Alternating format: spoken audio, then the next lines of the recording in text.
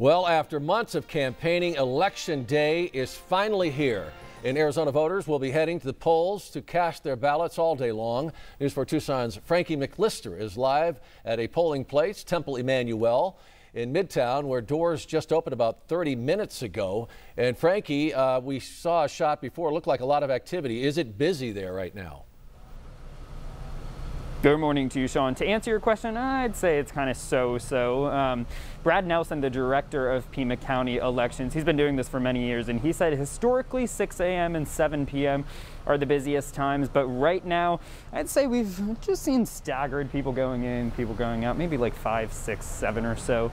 But he said definitely there's also 90,000 people across the nation, Sean, that have already voted. So interesting statistic there. Now this is one of the 230 approximately polling places in Pima County that I'm here at today, right on Country Club and Broadway, and polls are open from 6 a.m. They already have been open for 31 minutes to be exact.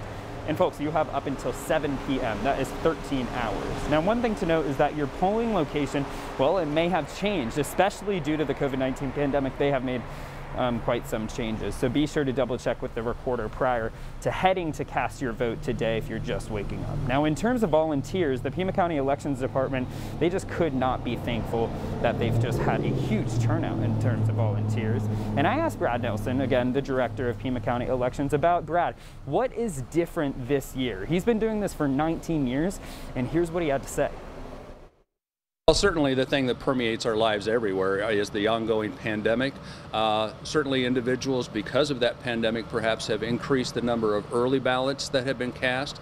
But another thing that I thought has been most grateful about is since our primary election in August, thousands, literally thousands upon thousands of people have volunteered to be poll workers today.